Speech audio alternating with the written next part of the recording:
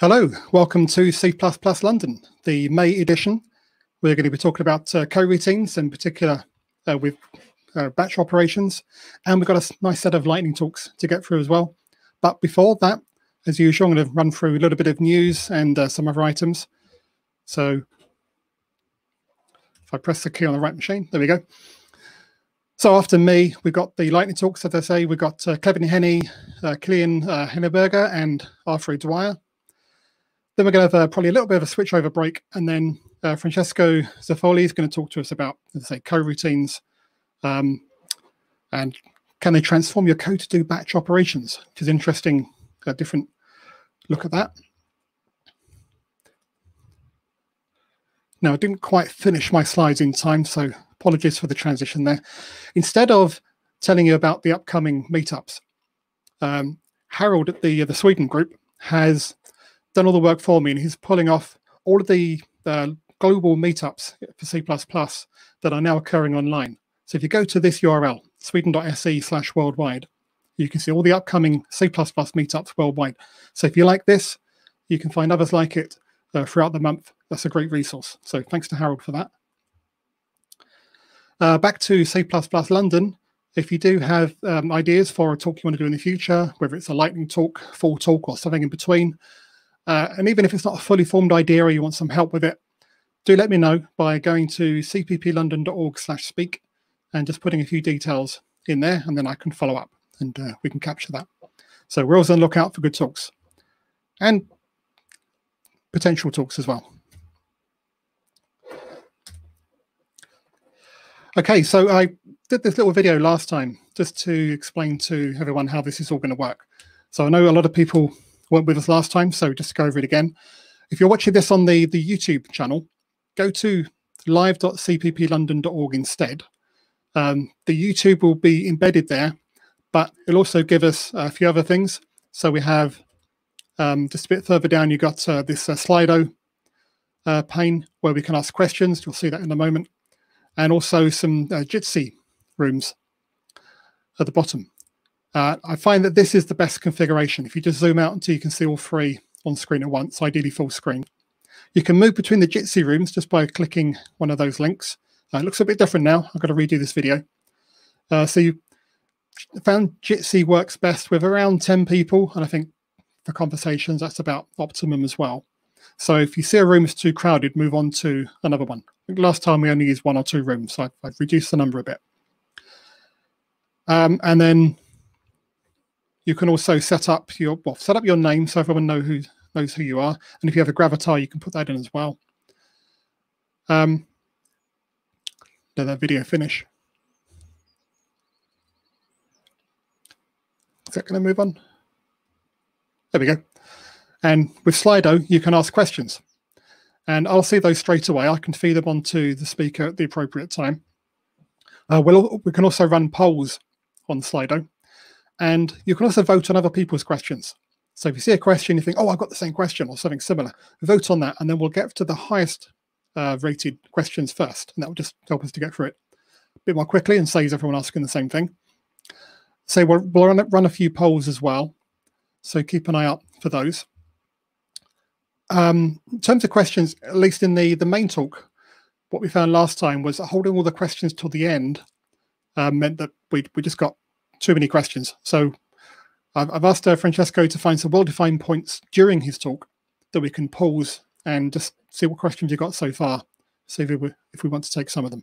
So we'll ask the questions as they occur, and then we'll get to them at the appropriate time. Okay. The other piece of big news that we have is that we've now finally announced the new dates for C++ on C. So C++ on C, of course, was going to be a physical event in June. That's clearly not going to happen this year. So after lots of deliberation, we decided to move it online. I also moved the dates back to July, 15th to 17th of July. And then workshops will actually run the week after so that we don't have people just online every day for too long.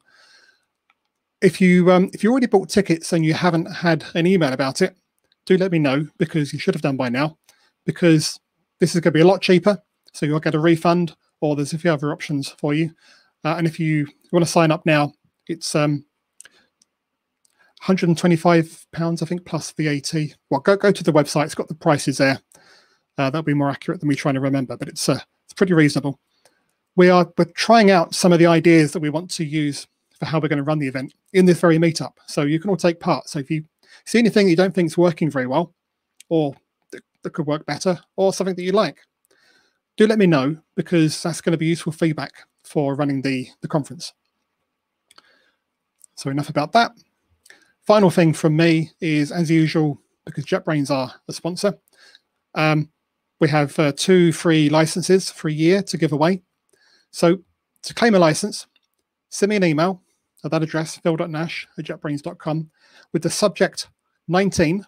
So it has to be that subject, 19. That's it. And I'll pull all your names in a hat, a virtual hat, and I'll email the winners, and I'll try to run that tomorrow. So if you're watching this on YouTube later, don't email me, because it'll be too late, unless you watch it very, very soon after. But use your judgment. Okay, so I'm now going to go to the first poll. Should have got this prepared, shouldn't I?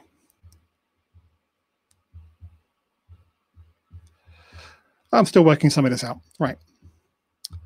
Share that screen. There we go. Right.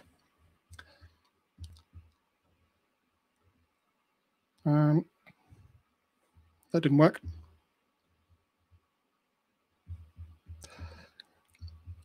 Bear with me.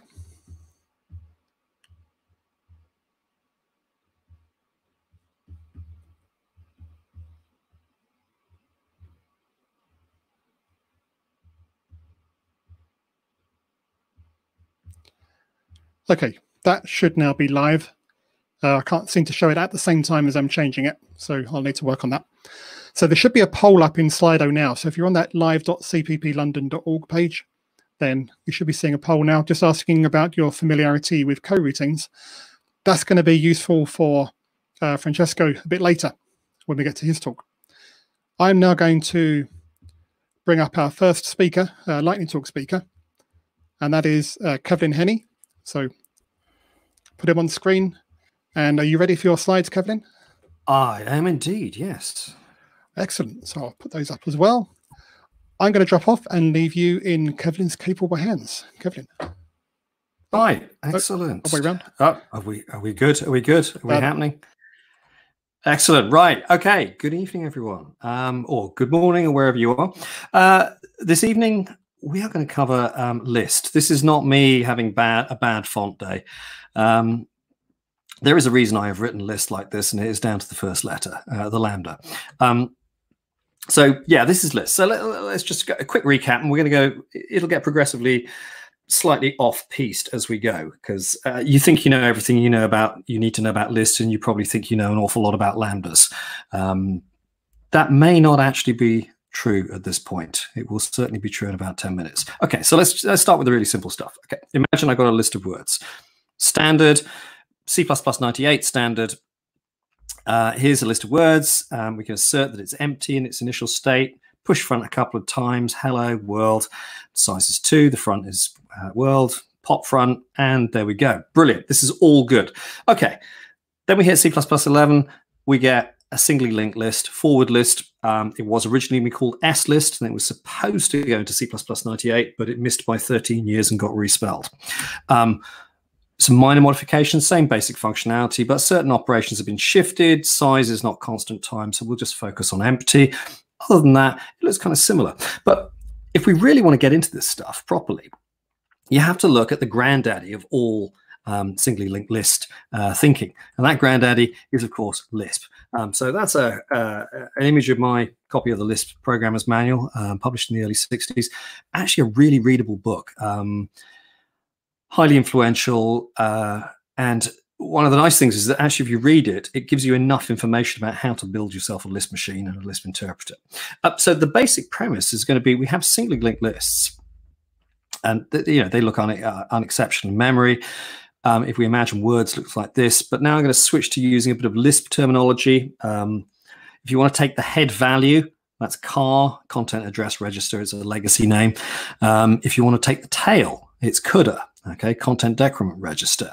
If you want to create a list, let's say we have a value X, and we take the existing words, then we cons it. So if you've ever seen cons in a piece of code, or so, that all comes from Lisp. Now, one of the important things is that what differentiates this from something like a forward list, well, there's a couple of factors. One of the most obvious one is representation sharing. So if I decide to take the original words and I con something else to it, then I'm going to end up with this. The tail of the unchanged nodes remain genuinely unchanged and shared because we are given certain guarantees. Certain things do not change, and therefore representation sharing is referentially transparent. And I was really taken with this idea. In fact, I used to be really taken. I used to write a column many years ago for CUJ, and I wrote in one article, a fair share, part 1.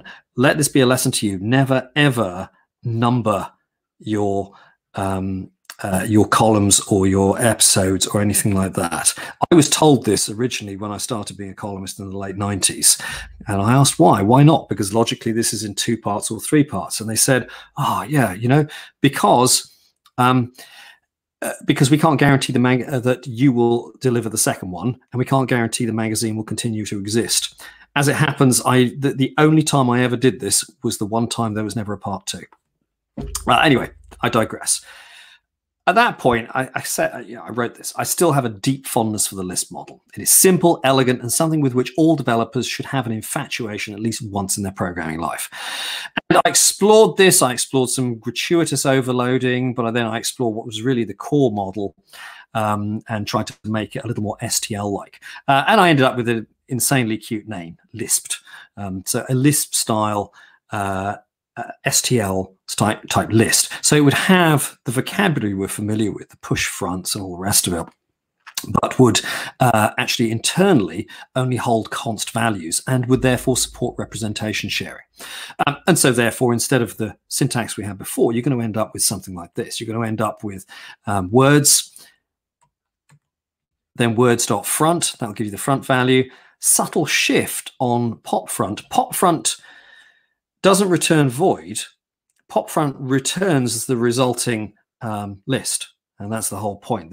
We're moving to a much more value-based paradigm here, functional immutability, whichever way you want to look at it. So therefore, it returns the resulting list. So pop front doesn't change state, it just simply navigates down. This is what makes it so cheap. You don't actually take a copy, you actually return the next link in the chain, or a wrapper that embodies that. And likewise, push front, same deal, push front results in that. And to demonstrate that, what you'd end up with is push front Y, you'd end up with a shared representation. And the original words would be, unless you'd otherwise assigned it, would remain unchanged.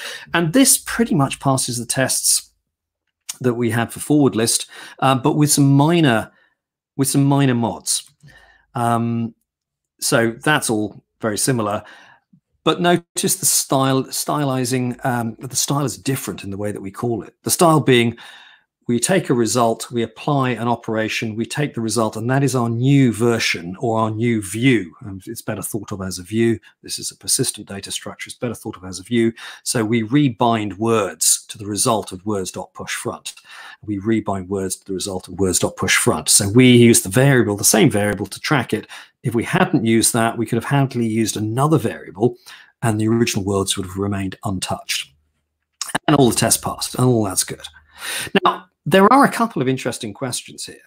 One of the ones, and actually part of the motivation of the whole article series, was how do we actually represent this? How do we actually implement this? And the obvious way to implement a singly linked list looks something like this. Okay, you have an internal link, you're going to hold the value, and then you're going to have a link to the next one. Okay, and that's it. Nice and simple. Kind of. The simplest representation, well, how are you going to deal with the representation sharing? The most obvious way to do this is with garbage collection. Now, this was, when I originally wrote this was 2002. Garbage collection had not really been explored. A lot of C++ developers still didn't know about it or were unaware of it or had some kind of 1980s vision of what garbage collection was.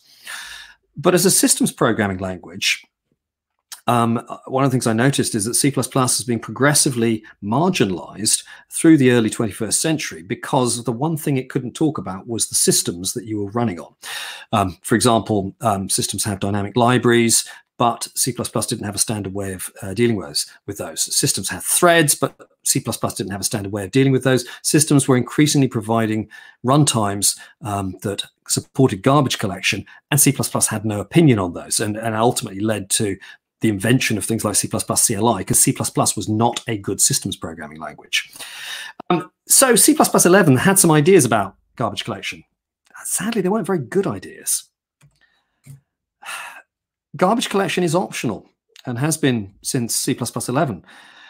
To describe this feature as almost entirely useless is a little bit generous, because it's very difficult to write portable code to something that is optional and which you can't make a compile time decision on. So that means if you do write stuff like this, you either end up with a memory leak or, and it's just not supported, you end up with some garbage collection. So therefore, C++ 11 developers, C++ 11 plus developers will reach for the tool that they think is the best solution. Oh, I really wish people wouldn't use SharePointer quite so much. It looks like it's the solution, but it isn't in this case. It actually makes this more complex. The simple example that I'm going to demonstrate here is this simple fragment of code. Here's a block of code, and we're going to count down, and we're going to just push back 42, and we're going to keep rebinding.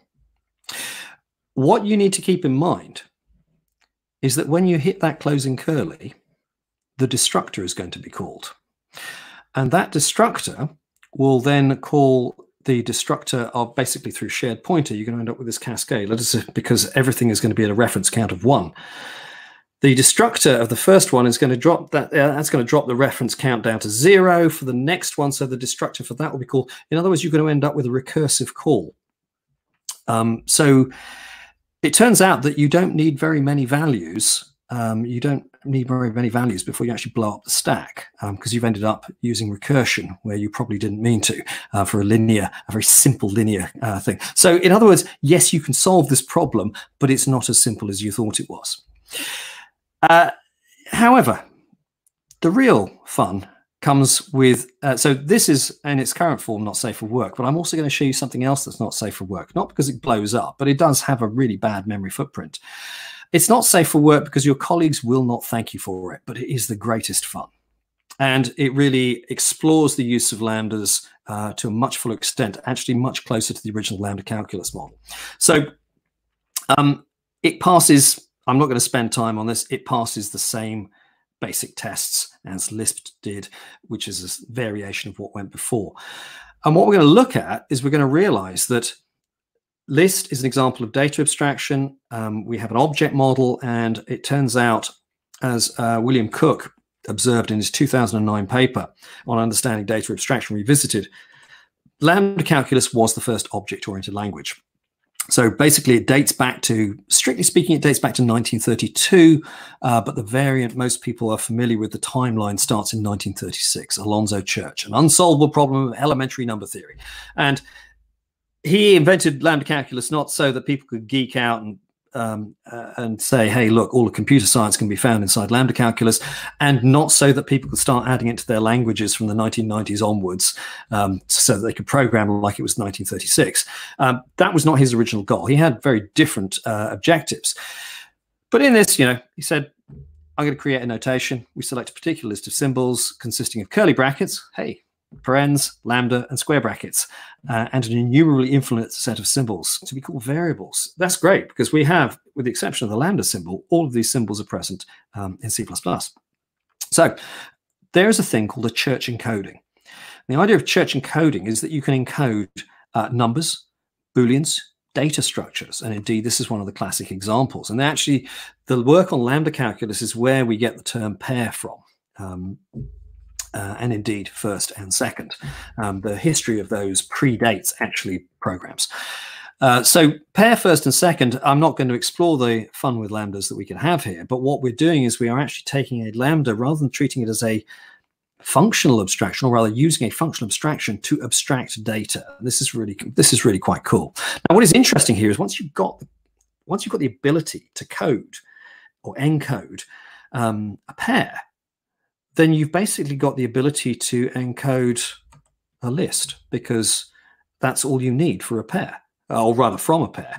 You can create a list because you have your first pair, and then the second element is now another pair, and the second, and so on and so on. You just need to remember to have a terminating condition, and that's a conventional one there. But I'm going to offer you something that is utterly ridiculous, but great fun, and is a very different way of looking at linked lists using lambda calculus. So we're going to start with something fairly regular. It's templated, it's list. You can construct it. That's the default construction. It'll be an empty list. No surprises there. We need the help of another constructor, which we're going to keep private. This is the consing constructor. So in other words, this conforms to the cons we had earlier on, where cons takes a value and it takes the rest of the list. And that's exactly what we've got. But we're going to keep that one private. That's nobody else's business. We want people to use our public interface, which is going to consist of functions, isn't it? Absolutely, it's going to consist of functions. It's going to consist of function objects. What we've got here is functions, empty, size, front, pop front, and push front. And what we now need to do is make sure that during construction, we initialize them appropriately so they have the right behavior. So first up, you're going to get, for an empty list, you don't need any data abstraction whatsoever. It's empty when you create it. So therefore, it's hard coded to return true. The size, by definition, is 0. The front, well, it has no front, and we've decided we are not going to have the joy of undefined behavior, and we're not going to have exceptions. Front is we're going to return optional, so that's a null opt. And then pop front, well, that's just going to be an empty list. We're going to make that the identity operation. If you try and take the front of an empty list, that's just going to be an empty list. It's going to be the identity operation. And then push front, that's the fun, that's the cons, and that's the piece of magic there, and we see that constructor being employed there. So that is our empty list. Now we've got another constructor we need to define. Okay, so this class, or this the behavior of all of this class is just going to be defined through two constructors. There are no member functions. Here, one of the things that we know is it's not empty, because by definition, it has at least a head. It might be an empty tail, but that means it has at least one element. So therefore, we've got all of these values. We've got the return, we've got return false, it's not empty. We've got 1 plus whatever the tail size is for our current size. The head is whatever we passed in as the head. The tail is whatever we passed in as the tail. And push front, well, that's consing again. And we have a cons of a cons in that particular definition of the lambda that we are now initializing to be our function object that is public data. Now, there's a little bit of tidying up here. The simplest tidying up we can do is be a little more specific with our captures, and then there's a little optimization. If you look at that size, that's ON. It's got a linear cost. Actually, we know exactly how long the list is at this point. It's however long the tail is plus 1. We don't need to do that at runtime, or rather, we don't need to do that on call. We can actually do that at the point of initialization, reducing it to an O1 cost. And with that, we have seen that Lambda is indeed the ultimate C++. Thank you very much. Back to you, Phil. Thank you, Kevin. If you hang around for a second, we do have one question. I will do, yes. Well, a question yes. and a comment. So I'm going to try and have another go at bringing this screen in. Bear with me. Haven't a great record on this so far, but oh, there we go. So the question that Gashpa has, actually, I had a similar question because it's something I've wrestled with as well. Why did you choose to use the terms of the STL without the mutability of the STL? Doesn't that risk satisfying concepts syntactically but not semantically? I've got a slight variation on that question. Yeah, no, that's a really good question.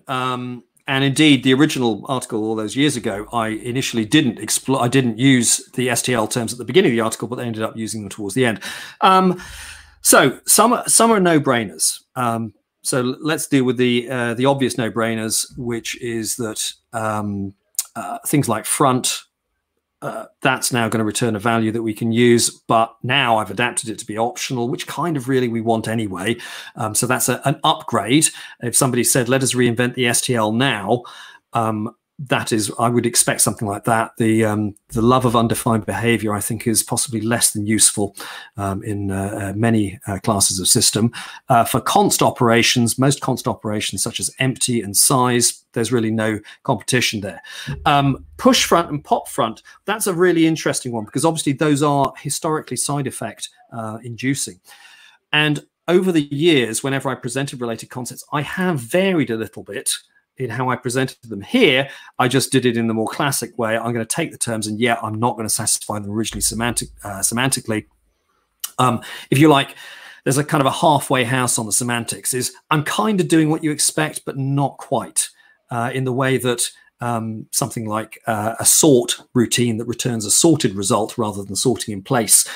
Semantically, we're kind of expecting it to be a sort, but actually we're just using a different convention set. So yeah, there's a halfway house here. Historically, I have also used, in fact, when updating the slides, I took them from something where I'd used more, I guess, adjective style forms, descriptive forms. Instead of push front, I use pushed front. In other words, this is it with its front pushed. So the vocabulary is close enough that you can say, oh, I understand what it's related to, but I'm not treading on the same namespace or the same name set.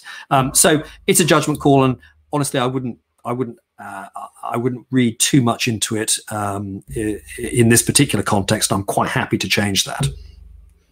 Thank you. Phil, what was your related question? Well, it was very similar. It was more about the interface, which I think you covered as well. Yeah. I mentioned that I wrestled with this myself when I've written pure functional data structures before. I've tended to write the core data structure as a pure functional interface, so it always returns a new instance. Yeah, and then I wrap that in an interface that is inherently mutable, that sort of matches the STL, but operates internally in terms of these functional objects. And you can always get at the pure functional object if you need it. Otherwise, you can treat it. Okay, so that's effectively you're creating a wrapper facade. Yeah, exactly. Yeah, and so in other words, both levels are present, and we know there's no secret. There's no secret that what's happening behind the scenes is what's happening behind the scenes is the immutable version is actually there because of the relationship there. Yeah. Yeah, it's a necessary relationship. Yeah. In this one, this actually formed the basis of a library that was never written, a thing called FTL, Functional Template Library. I basically laid the groundwork for that, but I never progressed it. I got the basic implementations. That's where I copy and pasted the original code from. And the FTL I'm going to use some of the names, but yes, I am going to change some of the return conventions and the constness and so on. And the idea is that in code, you would see a sharp distinction because of namespace usage. That's not to say there couldn't be confusion, but that was a decision that I took at that point. Okay, the next question. Oh my God, Kevin is an absolutely mad lad. Yes, I take it. And in fact, my family will vouch for that. But I'm going to offer them in the best possible way in case they had any doubts. We've got a couple more questions coming in. Yes, I see those. Yeah. Yes. I want to move on because we've got a few more talks to get through, and then if we've got time, we'll come back to questions at the end.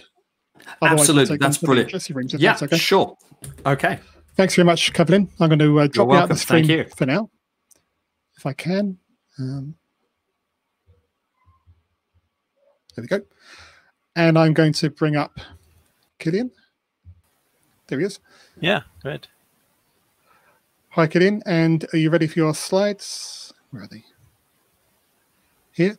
There they are, yeah. Okay. Perfect. So if you're all ready to go, I shall say good luck. I'll see you in a few minutes. Thank you. All right, yeah. Also, welcome from my side. My name is Killian, and I actually put a view of maps here on the slide so that you can see from where I'm talking to you. So from Aachen, actually, west of Germany.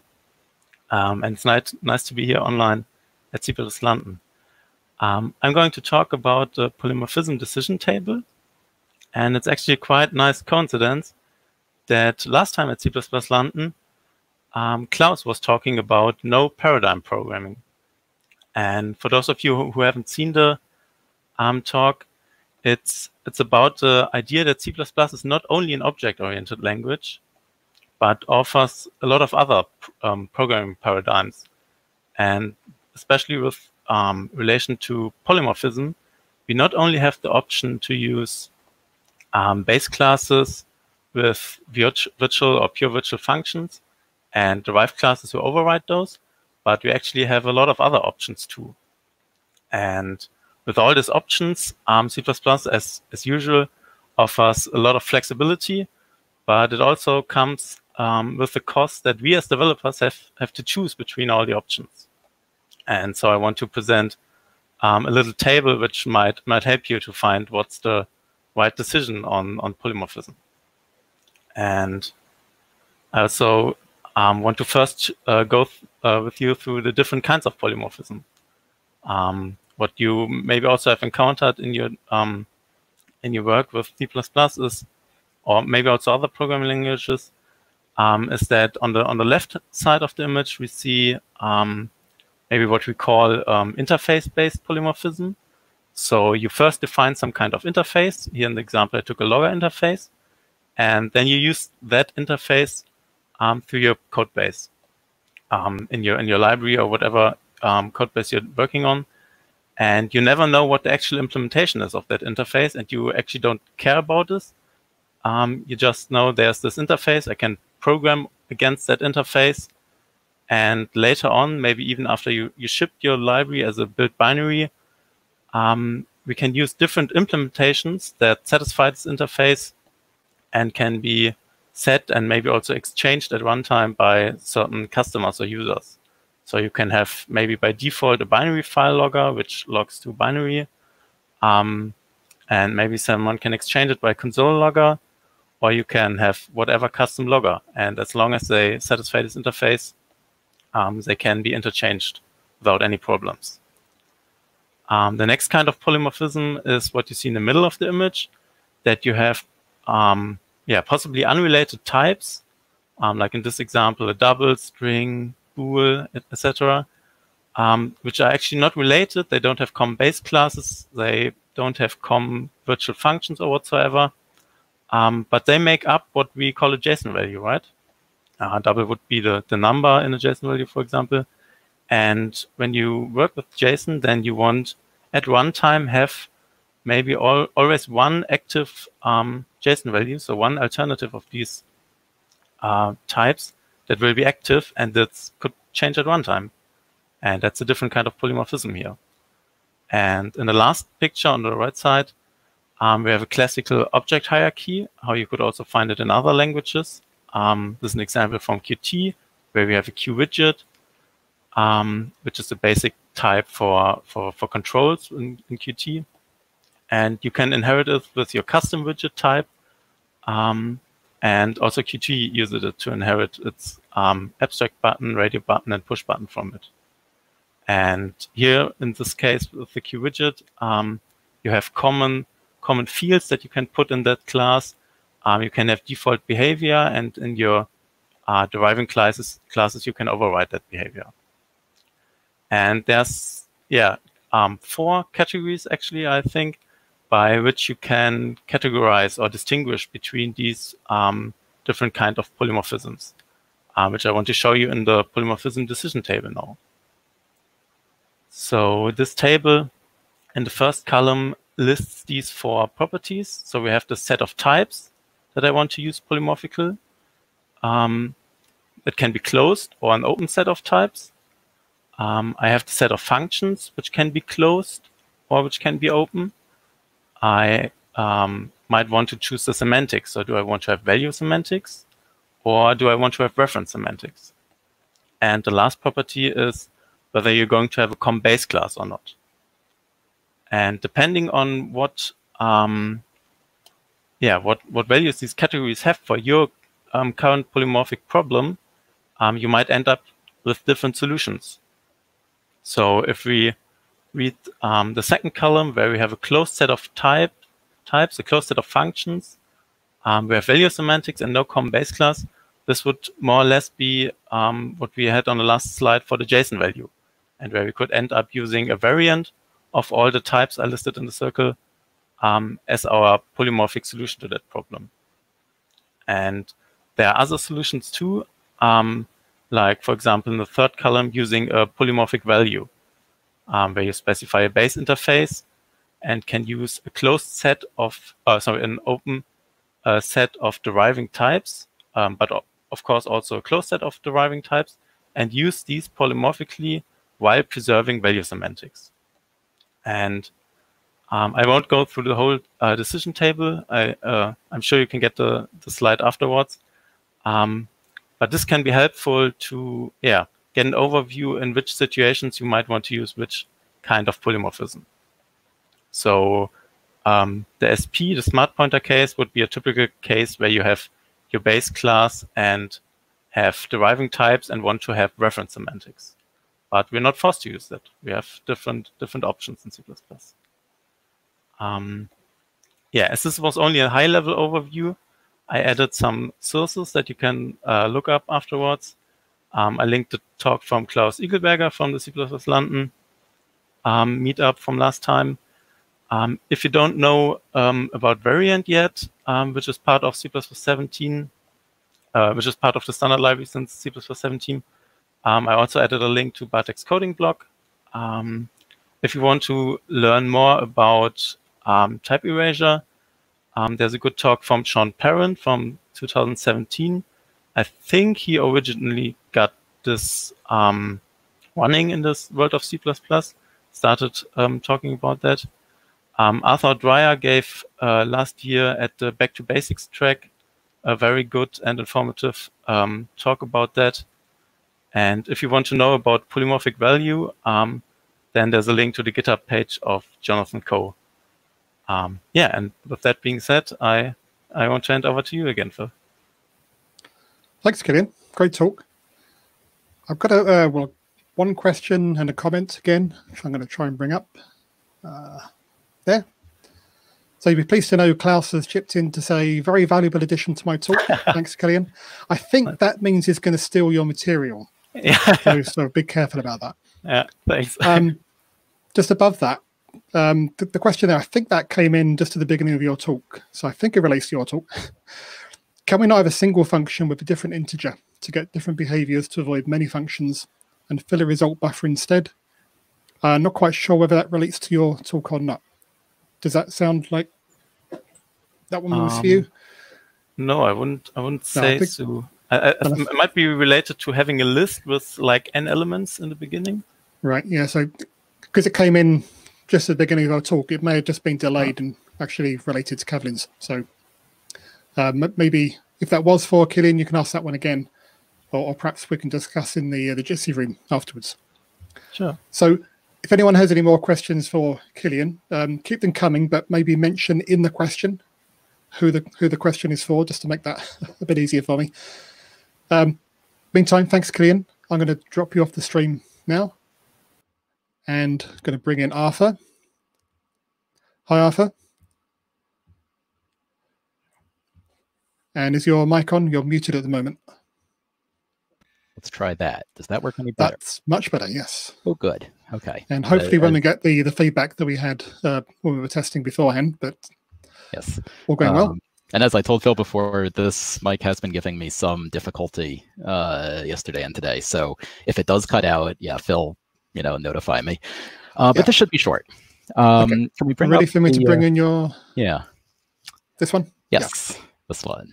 And if you have seen a lightning talk by me in the past month, you'll see it again. This is a magic trick. This is the lightning talk I planned to give at C++ Now 2020 before it was canceled. And it was inspired by a talk that Rene Rivera gave at CPPCon 2019, where he did a card trick using the STL algorithms and had, a volunteer up on stage. I think it was Sean Parent up on stage, shuffling around cards using algorithms to find his card. And I thought that was pretty cool, but it was more of a math trick than a magic trick. There wasn't, it was a procedure, but it wasn't really a trick because you didn't get tricked.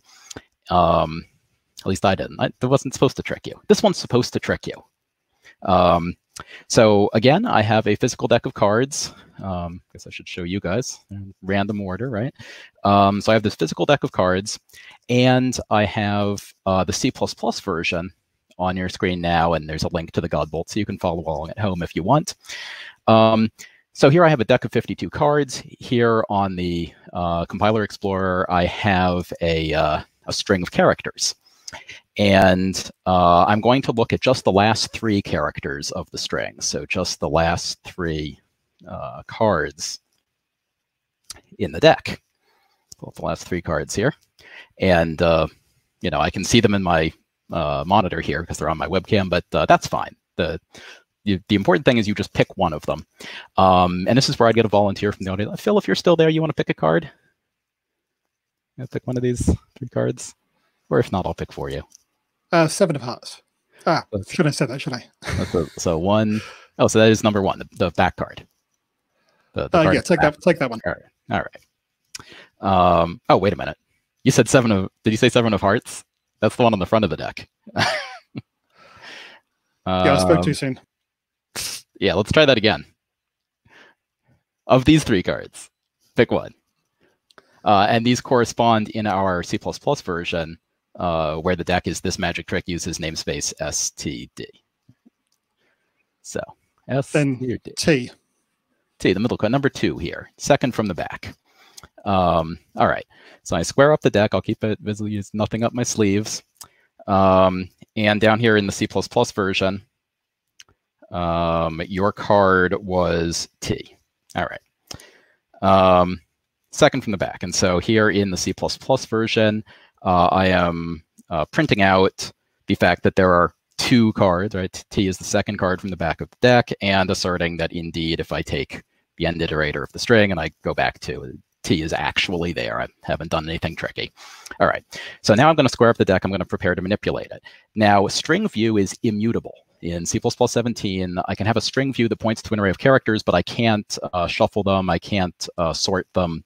I'm not allowed to modify the string. If I want to modify the string, I have to use this thing came in C++ 20 called span.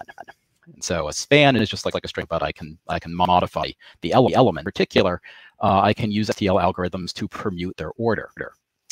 So what I'm going to do 3 times here, or sorry, you pick card number 2. Card number 2, the T. This is why I have no.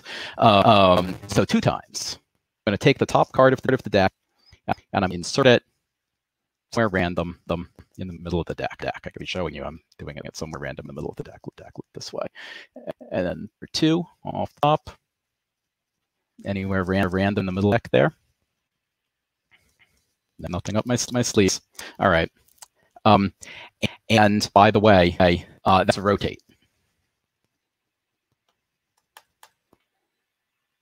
All right, I make my spin, and I pick random insertion here, and I do a rotate to that last card from the top into the middle, and again, second time, I'm last card in the middle.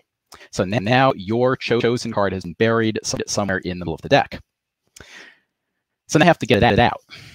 And to do that, I'm going to use magic. I'm going to use some magnetism here. I'm going to just rub the top of the deck thus, and I'm going to try to bring your card, try to make it stick to my finger and rise up out of deck higher than any other card in the deck so that I can feel it, and then I can pull it. So I'm going to rub, and I'm going to lift, and a card is coming up. I sure hope your card. And if we do the same thing in the C++ code, of course, to find a card that's higher than any of the other cards, we use the max algorithm. And so I take the max element there, and ask, is this your card? The card of the deck is your chosen letter T, second from the top of the deck. That was my card. Oh, good. I'm glad. Kind of forgotten. And that's the magic trick. So magic trick with physical cards and with C++ at the same time. Well, thank you, Arthur. That was magic. Thank you for having me. I think any sufficiently advanced R-Thread wire talk is indistinguishable from magic. So Thank you for that. I don't think there's any questions for that, which maybe not surprising given the material, other than maybe, how did you do it? But nobody asked that. Yeah. But maybe there'll be some chat in the chat rooms afterwards. So thank you to Arthur again and to all of our speakers so far. We have our main talk coming up in just a moment. We're going to go off the air just for a minute. Well, we'll still be streaming, but nothing coming up, just to give us a chance to switch over. And then we'll be back in just a few minutes' time. So bear with us.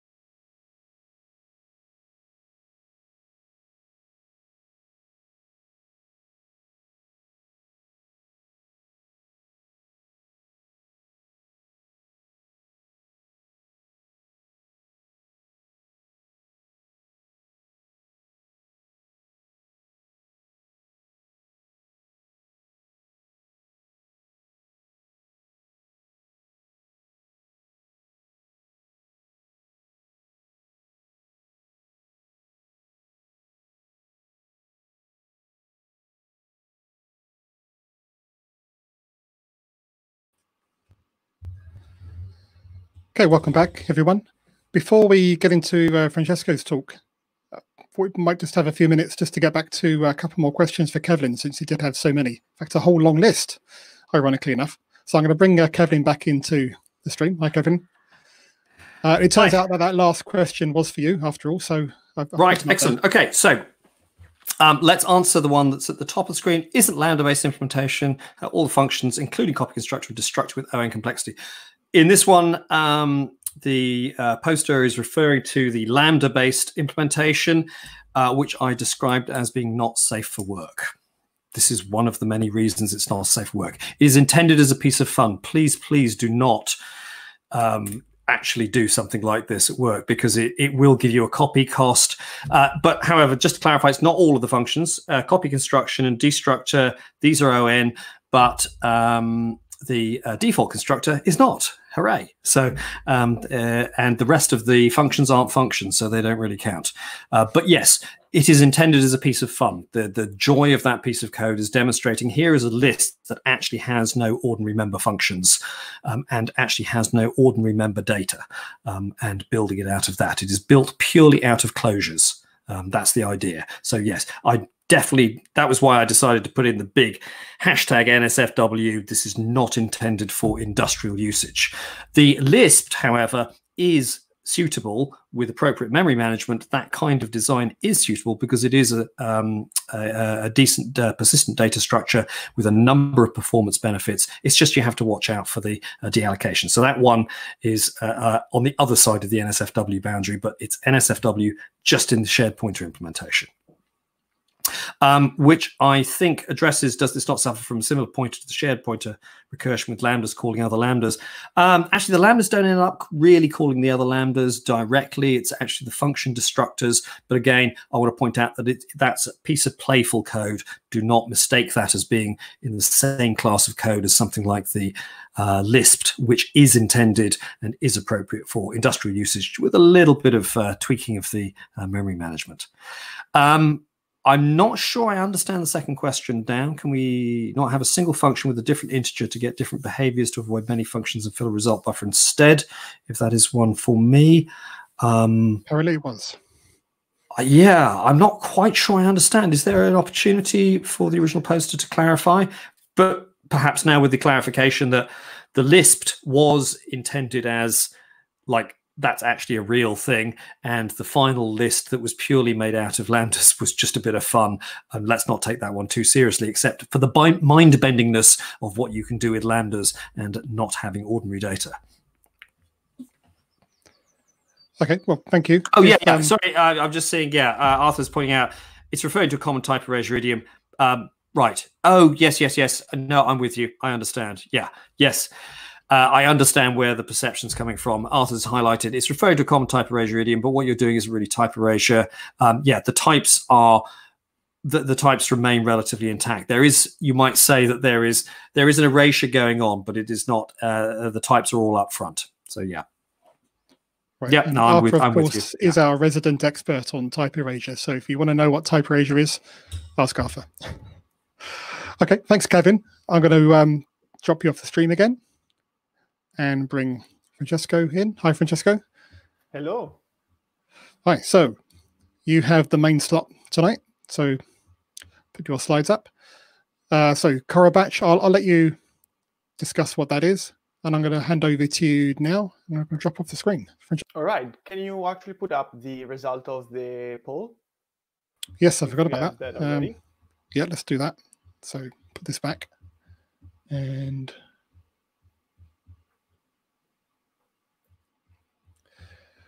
here we go. So most people have heard of them but never used them.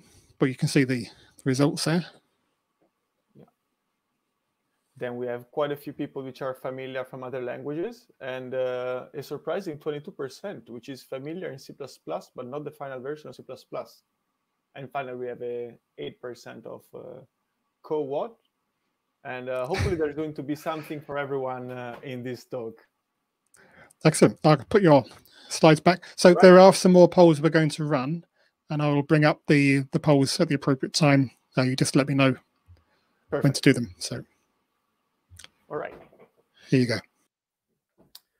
So hello, everyone. It's nice to be here. It's an unusual time for everyone, but we can still share our passion for C++.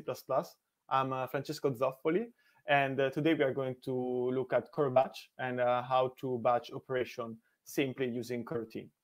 Along the talk, I'll stop several times to take questions. So if you have any question, just put it in the poll, and hopefully there won't be long before we are going to get there. So let's get started. In this talk, we are going to present the problem that Corobatch aims to solve, an idea that we can be used to solve it. Then we are going to jump into how coroutines work in C++20 and how we can use them to implement the idea we discussed earlier. And finally, there are going to be some conclusion. Hopefully, there's going to be a takeaway for everyone. If you're already familiar with coroutines, hopefully you're going to see a cool application of coroutines. But if you're not familiar with coroutines yet, this talk is going to give you a brief introduction on how they work, and hopefully you're going to have a better understanding of what they are. So let's jump into the problem. Batch operations tend to be better than a single operation. There's not a single definition for what is a batch operation, but in general, it's something that could process multiple data or perform multiple actions all at once.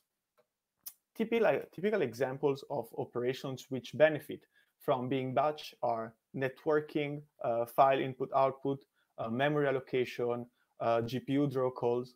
And in general, there's a common property on these, and this the cost of performing an operation is composed by a fixed part, and then the part which depends on the number of data or operation to be performed. And this fixed cost is not minimal compared to the other cost. So if we look, for example, examples that I gave before, in network latency, sometimes the round trip can be longer than the time it takes to transfer the data on the wire. Or while writing a disk, the disk seek might be longer than the writing the data on the disk. Or similarly, in a database table scan, the time that it takes to scan all the records is bigger than the time that it takes to check the condition of the table scan. So Phil, can you bring up the second poll? Yep. Thanks. Bear with me. So in your day-to-day work, have you ever faced a situation where batching an operation, batching something gave you a major win? If you have, please share it in the poll that we have live now. Sorry, my attempt to make the poll live backfired. I'm just going to try again.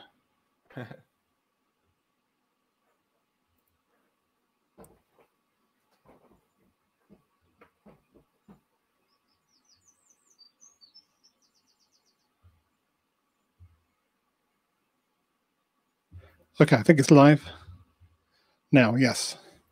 Sorry about that. All right. So maybe we can continue and we can go back to the result of the poll as the first, we stop for the first question. But if you have any experience with that, please feel free to share it.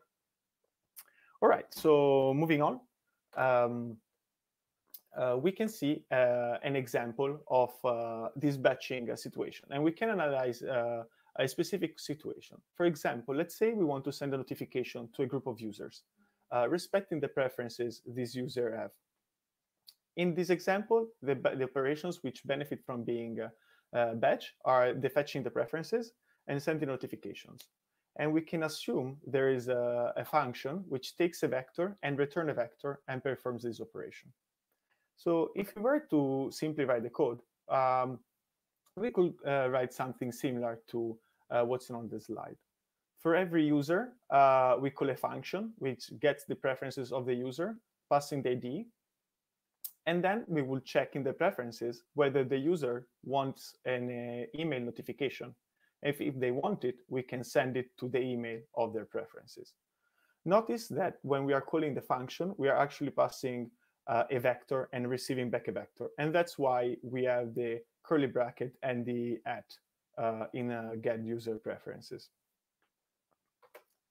But we just said that batching is important, and the code which we just wrote does not batch. So let's try to rewrite the code, batching the calls and sending all the fetching of the preferences and sending all the email just in one call.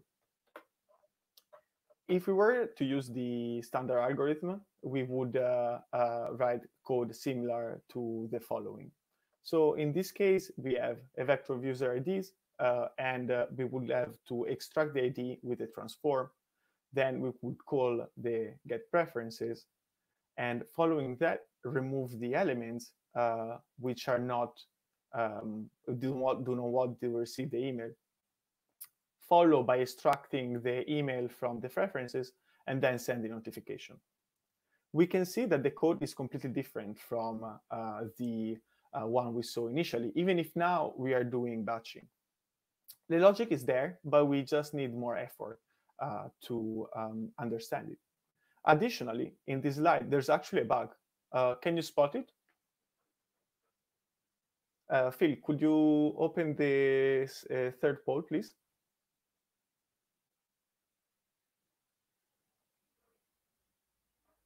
I've just made that live.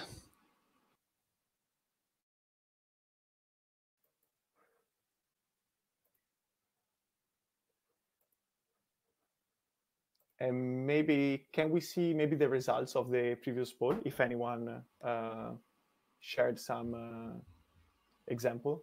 So I'm not sure I can show the results without making that one live again.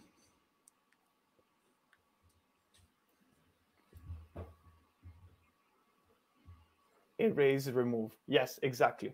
So we can see in the slide, someone noticed that we are calling remove if, but this actually doesn't remove the element. They just put it at the end. So when we are doing the transform after, we are sending notification also to the users which opted out not to receive notification. So we can see that there's quite a readability versus performance trade-off in this situation. The code is different. It requires more effort to understand. We could say that it uses extra memory because we need to keep vectors for all the intermediate steps that we do to extract the values that we need. And additionally, since we are modifying the vectors, we can't as easily use const. Throughout the talk, and so far, I talked about performance, but performance is not a single number. And it could be considered throughput, it could be considered latency or efficiency as work done over resource uses. In some cases, you might have rate limits that you need to respect with the number of calls you need to do, or maybe you're paying a cost for a monetary cost for each call that you're doing. For example, if you're using external API. So what performance means is different, and different properties are important in different situations. But in general, I think batching can help in many of these situations. Any questions so far?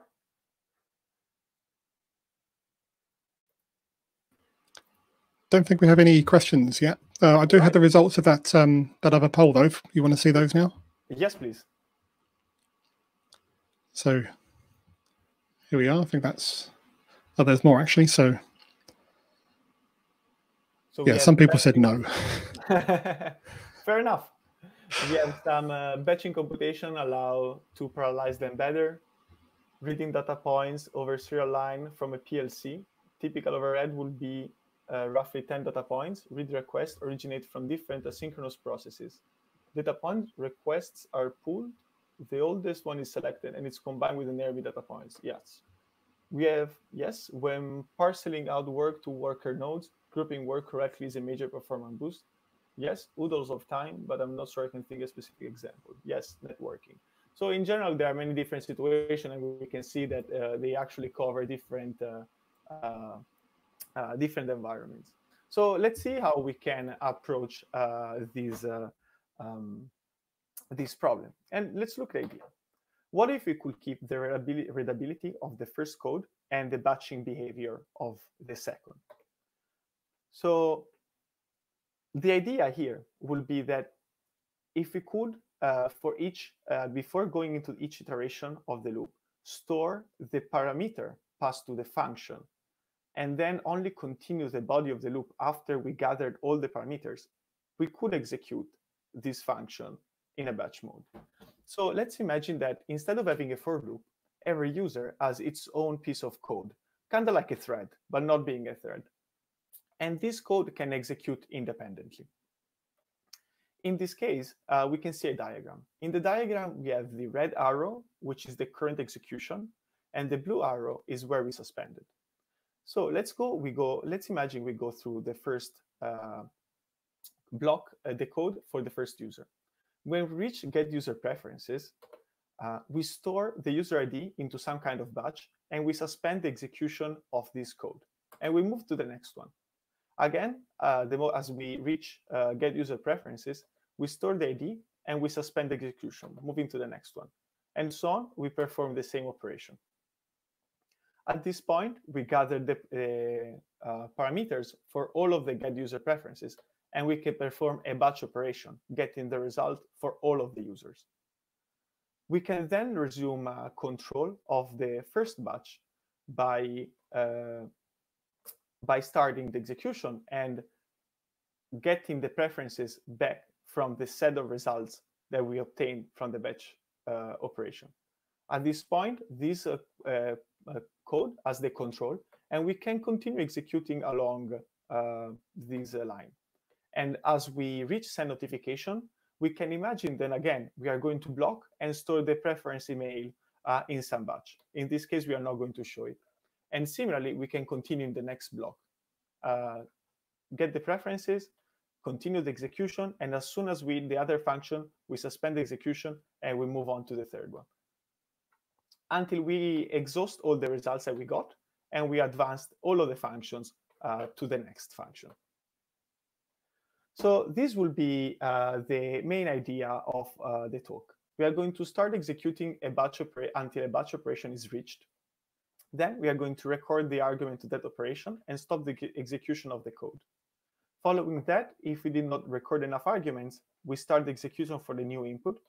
Otherwise, we execute the batch operation. And finally, once the batch operation is performed, we can resume the stopped execution for the batch operation. And the nice thing is that coroutines allow us to do exactly that.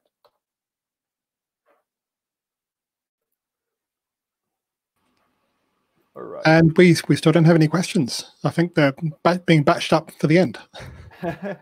Perfect. Or maybe everyone is understanding everything perfectly, and it's great. Yeah. Oh, no, actually, we just had a question come in. Maybe we can go straight to that. So, yeah.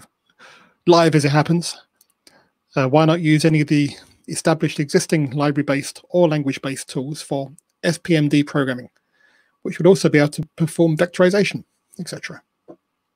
SPMD, I imagine it's something along SIMD, single. Could be a typo, or I'm not familiar, but I imagine that's something like that, and that's definitely true. Compilers can be very good at vectorizing, especially numeric loops, but it's very hard for a compiler to vectorize your call to a database to fetch data, or your call to an external API to get some data. So while in general, like if you're doing hard numerical computation, it might be just the best choice. The approach we're going to see today is something different, which allows you to batch higher level operations, but also get a guarantee that this is batching. While there are some situations where small changes to the code change the auto-vectorization and how it's generated, and it has a big performance impact on your application because you don't actually control, and you can't tell the compiler stop compiling if this is not vectorized anymore. While in this approach is deterministically batched, but that's definitely true. Like if your compiler is vectorizing and just write simple code, and it's going to be performant. Yeah, so the follow-up question actually gives the answer to that. SPMD is single program, multiple data. Yeah, so yeah. It definitely makes sense. Depends on the situation of your operation. If that's the best solution, definitely go with that. Okay, thank you. All right, so back to your slides. For everybody else, do ask questions as they occur to you, and when we get to a question point, we'll ask them then. So over to you. All right. So let's see, coroutines. So coroutines are resumable functions, and a coroutine can start, can suspend and return control to the caller, can be resumed at the last suspend point, and then it can terminate. and the suspension and resume can happen as many times as necessary without no limit. In C++, coroutines are stackless, which means there is a materialized object which contains the state or the required state for the coroutine machinery to start and stop, and they need to return control directly to the caller. There are mostly two components that are used to interact with coroutines: the promise and the handle. The promise is in an object which is used from the inside of the coroutine to interact with it, while the handle is used from the outside of the coroutine. And we are going to see both and what this means. Finally, a function to be a coroutine must either use co-await or co-return. So one of the co-keywords needs to be in its body, and it needs to return a type which defines a promise type inside, which satisfies a specific concept. In the feature of the coroutine we are going to present in the talk is actually subset what coroutine in C++ 20 can do, and there are many customization points. But for the scope of the talk, these are the fundamental parts, and it's going to enable us to implement our idea. So how does a coroutine actually look like? We can see here a function called myCoro, which returns a task, which is a type which we will define. This coroutine initially prints in the standard output, then awaits an asynchronous operation, and then returns. In this case, co-return will not be needed because the coroutine returns void, but it was just to show all the keywords. So let's look at the handle. The handle is basically a node owning pointer, which points to the coroutine state. And the type of this handle is std experimental coroutine handle with a diamond sign. This is because this coroutine handle can point to any kind of coroutine. But if you know what is the promise type of the specific coroutine you're interacting with, you can specify it as a type, and you're going to get additional behavior. The two main operations that you can perform on an handle is resume, to resume the associated coroutine, and destroy, to destroy the coroutine and all its state. If you also have a coroutine with a promise type, you have the promise method, which gives you a reference to the promise associated with the coroutine. And you also have the fromPromise static method, which creates a handle from a promise. So this is a factory function. Let's look into co-await. When a coroutine reaches co-await on an awaitable object, there are a few things that happen. First, the compiler inserts a call to await ready. This call needs to return a Boolean, and if it's returned true, we skip point 2 and 3. Otherwise, we continue. Then the coroutine is suspended, and the compiler inserts a call to await suspend, passing the handle to the current coroutine. This function needs to schedule the handle to be resumed at one point when the awaitable is going to be ready. When the coroutine is resumed, the compiler inserts a call to await resume, and the return value of this function is going to be the value of the co-await expression. And after this, the body of the coroutines continue execution. Let's see an example. Here, the coroutine is messaging the awaitable and says, "Yo, awaitable, are you ready?" And the awaitable in this case is ready. So the coroutine can ask directly, "What's the value?" and get the value back. And notice there's no suspension here. The coroutine just synchronously continued execution. Sorry. Let's look instead of a different example. In this case, the coroutine messages the awaitable and again asks, "Are you ready?" And the coroutine is not ready. So the awaitable is not ready. So the coroutine says, "Call me at this coroutine handle when you're ready." Notice the time. At 11:20, the awaitable tells to some executor to call coroutine handle when it's finally executed. Later on, the awaitable is complete, and the executor calls coroutine handle, saying that the awaitable is ready. This wakes up the coroutine, and the coroutine is going to message the awaitable again, saying, "Hey, what's the value?" and get the value and start the execution again. The last component that we are going to look at is the promise. So when the coro is invoked, the first thing that happens is that we allocate the space and we construct the coroutine space, the coroutine state. So this is the space allocated, and then the compiler constructs the coroutine state. Following that, we instantiate task colon promise type, and we call the method getReturnObject.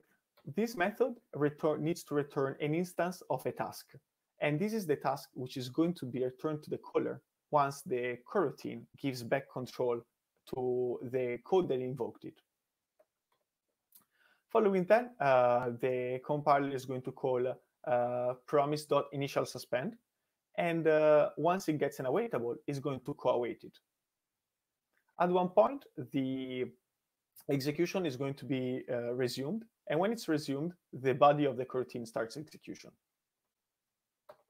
Let's now look how the termination happens. The coroutine can terminate for several reasons. One is that we hit a co-return, or we get to the end of the function, at which point the compiler inserts a call to promise.returnVoid. Otherwise, we could hit a co-return with a value, and in that case, the compiler will call return value with the value provided. Or finally, we could also terminate because of an handle exception. In that case, the compiler automatically adds a call to an handle exception. Once one of these function returns, the compiler is going to invoke promise.finalSuspend and co-await the result of this function. The promise and the state of the coroutine is destroyed automatically if finalSuspend did not suspend. So in the situation we showed before, when await ready is called, if it returns true, it just continues and cleans up everything. Otherwise, we need to manually call destroy on the coroutine handle to clean up the coroutine. And again, all of these functions, except clearly the manual call to destroy, are automatically inserted by the compiler. Are there any questions? We do have a couple of questions. I'm going to put them up on the screen now. So the first one says, very interesting talk, applicable to my job. Is asking, are you proposing a means to deal with errors in a batch where some functions fail within a batch? You did mention exceptions just after that, so maybe you covered it. Actually, no. So the method we are going to see is leaves you up to you to how you want to handle errors. There's definitely a way to handle errors, and in the the complete implementation, which I had the link at the bottom of the slides, there's an example on how you will do it. But in general, it's up to you how you want to represent the data. So if you want to represent failure, you could have instead of being a vector, you could have an optional vector, which would represent whether you failed or not, or you could have a variant, or you could also store a pointer to an exception, which you can rethrow in all the code. So the talk is agnostic to the error, how you want to handle errors. It's up to you to decide. You can use an exception or not. Okay, thank you. And the second one was, don't reactive extensions solve exactly the stated problem out of the box? I'm not familiar with the reactive extension. It's possible. I will have to take a look. Right, yeah, it's definitely in the same space. I don't know if I would say it's exactly the same. Okay, that's all the questions for now. So I'm going to put your slides back up. Oh, hang on. Speak of the devil. So sender receiver plus algorithms was a great way of expressing failure in batches. More of a statement, but any thoughts on that? Sure. I didn't. I guess the sender receiver is related to the executor proposal, which was sender receiver. So I haven't used it directly, but yeah, definitely there are many ways to handle failures in batches, and I think it's partially once you have batches which fail, you kind of solved already the problem on how are you going to execute batches. So here we are looking a bit more towards I have a bunch of operations, and the more natural way to solve it is just to write a for loop, which is going to ignore batching completely.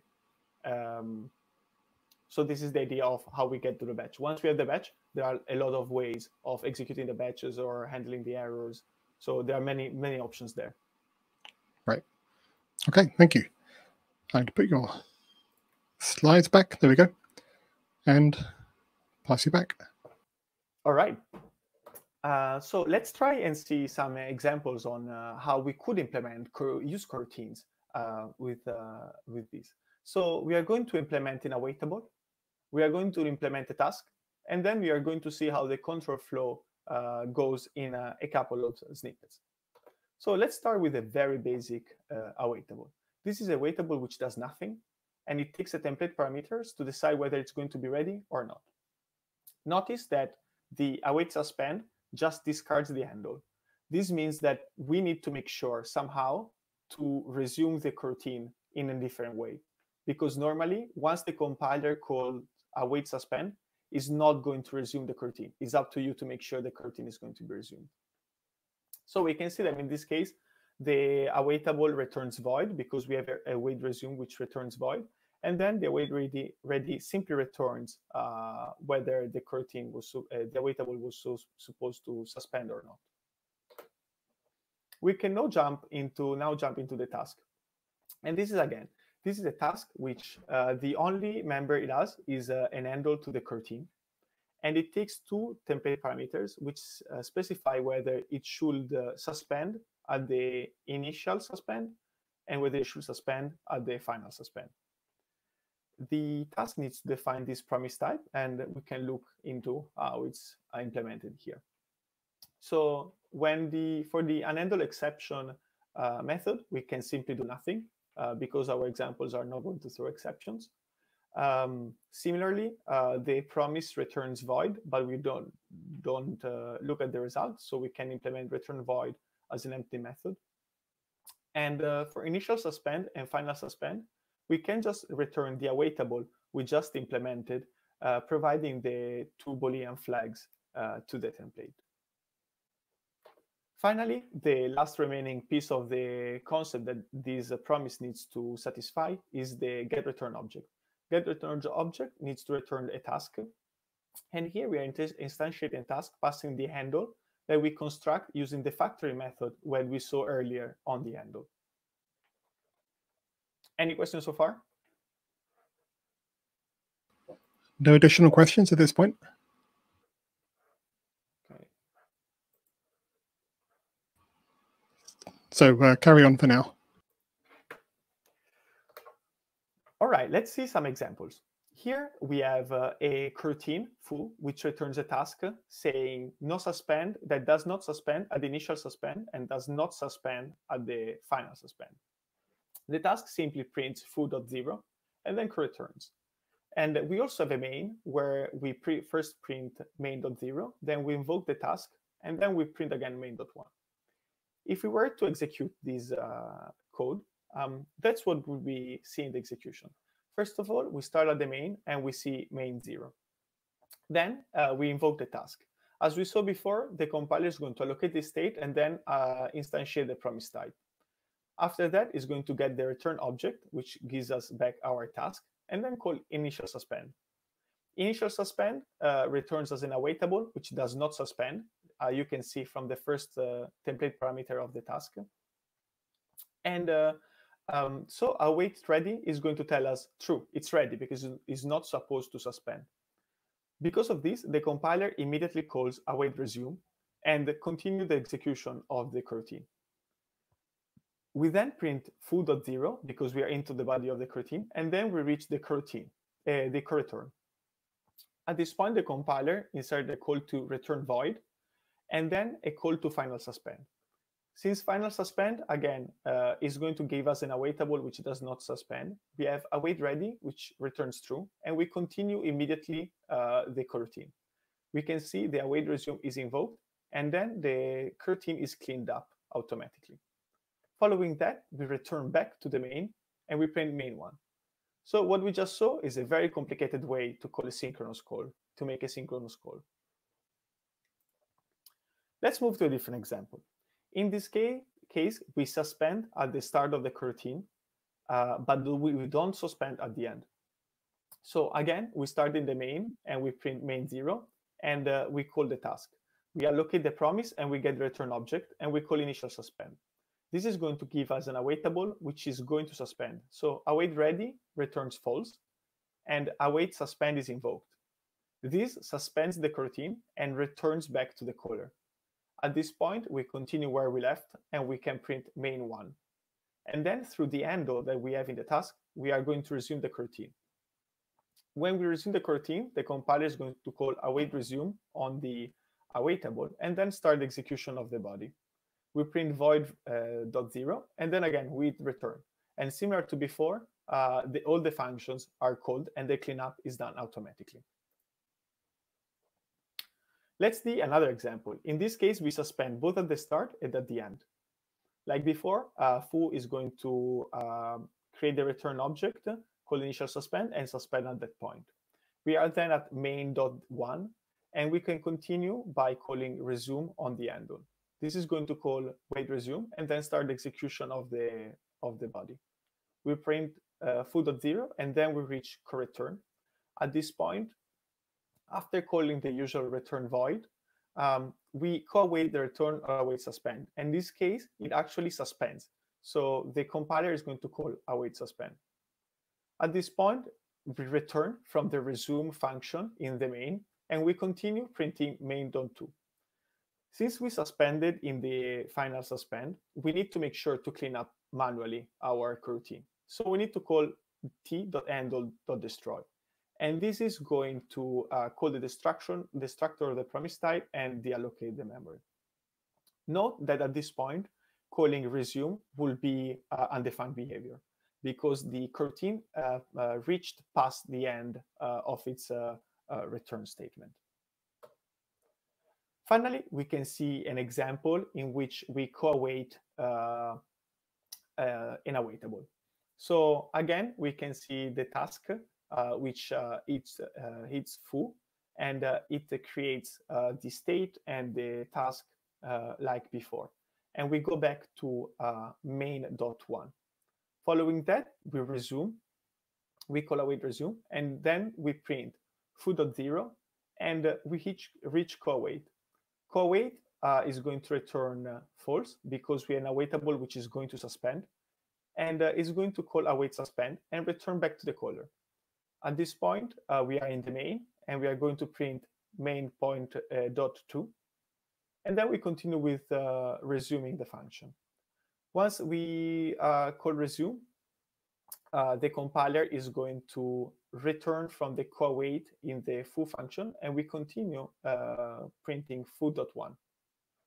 And finally, with coreturn, which is going again to return void, final suspend, await ready, suspend, and we go back to the main.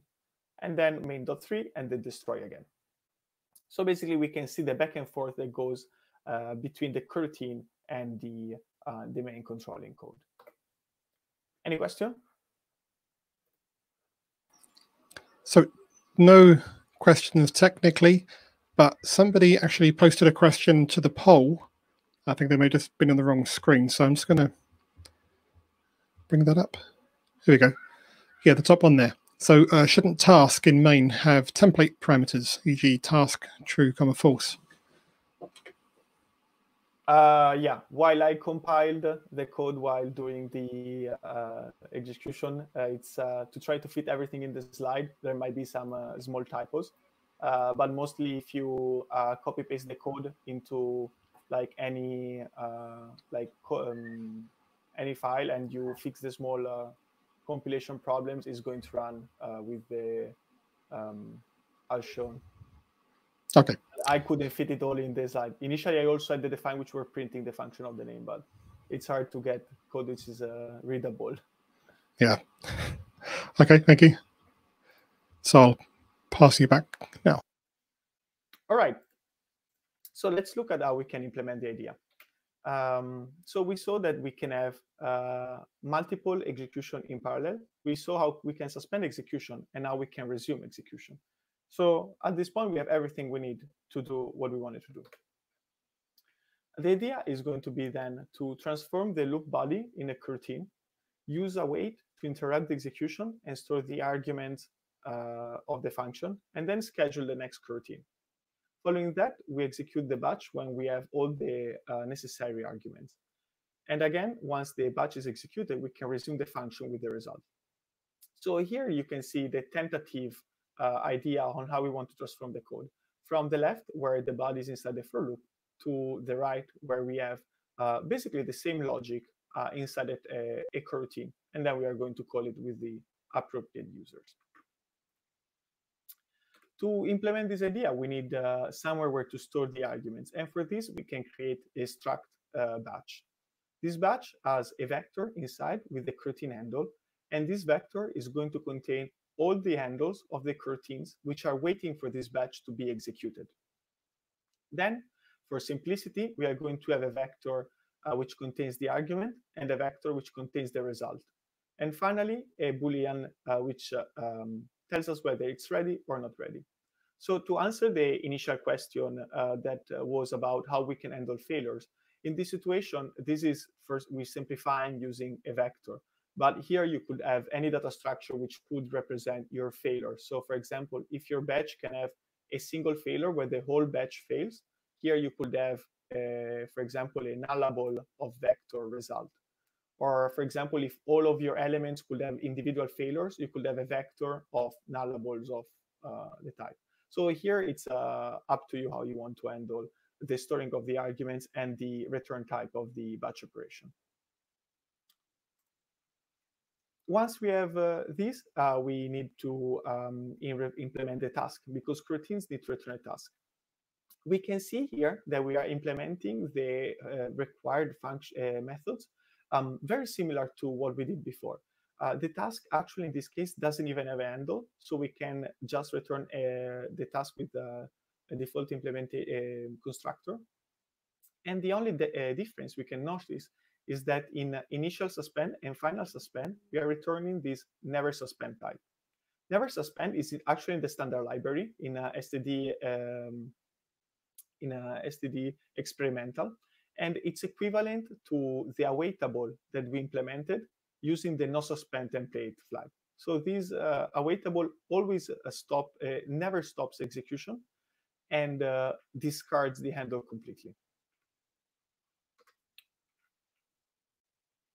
So we can see that the code that we initially wanted to write is actually calling co-await on get user preferences, but get user preferences return as a vector, and we can't call co-await on a vector. What we need to do is to put some of our logic in place of this call. To do that, we can wrap the function with our wrapper, which intercepts the operator call and is going to return an awaitable. So this wrapper contains the operator call and a method execute, which we are going to see later. It also has a reference to an executor, and it contains the function which we are wrapping and a short pointer to the batch, which is the current batch where we are putting the arguments while we are waiting for it to be executed. The intercepted call operator is going to get a value and add the value to the list of arguments which are waiting in the batch. And then we are going to get the current index in which the element is. Then we can imagine there's a should execute function, which is going to tell us whether we should execute the batch or not. In this case, we could imagine, for example, that we are going to execute the batch once it reaches a certain amount of elements in the argument. And finally, return an awaitable with a shared pointer to the current batch and the current index of the element we just inserted. And we can see whether there's any question so far. No more questions at this point, so carry on. Perfect. So continuing on, we can see how to implement the awaitable. The awaitable, again, has the three methods that we need to implement. But in this case, given the batch, is extremely simple to implement. We have await ready, where we can just look into the batch, whether it's ready or it's not ready. When await suspend is called with the handle, what we need to do is add this handle to the list of coroutines which are waiting for the current batch to be executed. And finally, await resume is going to be called once this batch is already executed. So we have access to the result, and we can simply get the result, which is at the index of the same argument that we put in the batch. The last piece that's needed for the task implementation is the execute method. What execute does is it assigns to the result of the batch the result of calling the function with the arguments that we stored so far, and then we set the flag ready to true. After that, we just executed a batch. So we need to start executing all the coroutines which were waiting for this batch to be executed. And this is where the executor is used. We can schedule all the pending coroutines on this executor. And then we can create a new batch where we are going to start appending the new arguments as new operations are going to arrive. Note that here we are dropping one of the references to the batch, but we have still several awaitable which have references to the share pointer. So the share pointer is going to be alive as long as there's a coroutine which is still waiting on this result. And this guarantees that we're already accessing valid memory. We cheated a bit in the initial example because we wanted to intercept the call, but we were calling directly the function. In this case, to allow us to call the wrapper instead of the function, we can pass it as parameters, and that's why we have the auto references as additional argument to provide the functions to actually be called. The last piece for all of this is the implementation of the executor. And the executor is a simple structure which contains a queue of coroutine handles and has only two methods. One is schedule, which takes a vector of handles and put them at the end of the queue. And one is run. Run iterates through all the elements in the queue and call resume on each of them. It also returns true if it performed any work or false if there was nothing to do. And we can see whether there's any questions so far. There is one question. It's a bit of a comment, and it may be worth just having a quick look at. Somebody wants a poll who actually understands what's going on. So I think it is fair to say if you're not already familiar with C++'s version specifically of coroutines, this can be a lot to take on. But bear in mind, this is being archived on YouTube. You can go back and work through it again at your own pace, and make sure you understand one part before moving on to the next. But if there's any opportunity to explain any parts a little bit more, maybe that's a signal to do so. If there's any questions specifically to a part, I can go over it again.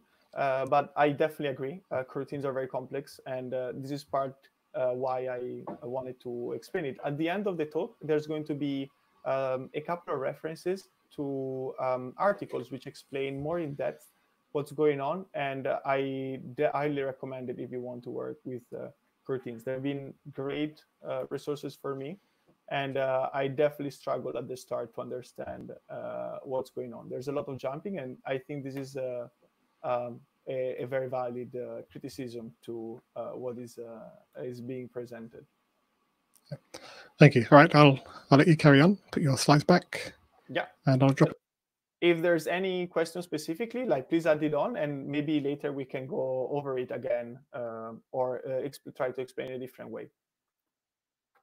So we can look at the result of all the code that we wrote, and now we will be transforming our function.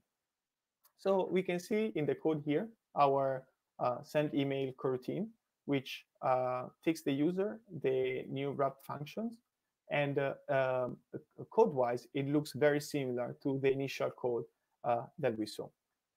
At the same time, to be able to use what we wrote, we also need to instantiate the executor and wrap the two calls in our wrapper. Finally, we can iterate through the users like the initial loop was doing. And for each user, we call our coroutine. Finally, we need to make sure that everything is executed to completion. And that's why we have a while loop, which continues executing the coroutines which have been scheduled and forces execution of our wrapper. But let's look more into why we need this last loop. So a coroutine can either be in a completed state, so it reached the co-return or the end of the function, or it could be waiting in an executor because it's been scheduled. or it could be waiting in a batch because the batch has not been executed yet. So we can see that when we execute a batch, some coroutines are going to end up in executor, waiting to be scheduled. And once we start to run some coroutines, which has been scheduled, some might run to completion, but some might hit another co-await operator and end up in a different batch, waiting for it to be executed. So we need to repeat this step at point 2 and 3 until all the coroutines reach the done state. And this is why the run method on the executor tells us whether there was any work that was performed or not, so that we know that all the coroutines have been executed. So let's see if there's any question on this part. So we have one question, but it's got a couple of upvotes. So sounds like a good question. What about storing accidental references to past arguments? So I guess the question is regarding what if I take a reference and I store it into my batch, so that basically once the coroutine continues execution, this becomes a dangling reference. And in this case, depends a bit on the lifetime of your references. So if you're capturing, for example, let's say your coroutine is a lambda and you're capturing something on the stack, as long as the coroutine terminates execution while the lifetime of your variable is still alive, this is not going to be a problem. So the secret in this case would be not to instantiate a coroutine and return it. That's when it becomes risky. The other thing is that if you have references in your coroutine, the compiler makes sure to not destroy these at suspension points. So you can reference in the body of the coroutine a variable across suspension points, but clearly when you're implementing your the batching logic, it's up to you to make sure that you're not storing references. So to make this simple, in the reference implementation I linked at the end, there's a concept that you can implement, which kind of abstracts this logic of batching and unpacking. And this kind of makes you do it safely. But there are definitely some constraints on the coroutines, on the references. But as long as you don't tend to return coroutines, in my experience, while working with them, I didn't have major problems with that. So the short answer is it's C++. There's always ways to shoot your leg off. Try not to do it. Then another question came in while you were answering the previous one. Can symmetric coroutine transfer help with getting rid of this double loop? So symmetric coroutine transfer, it was an extension to the initial coroutine TS proposal, in which once you call await suspend, you can tell the compiler, I suspend, but actually resume this other coroutine which is ready.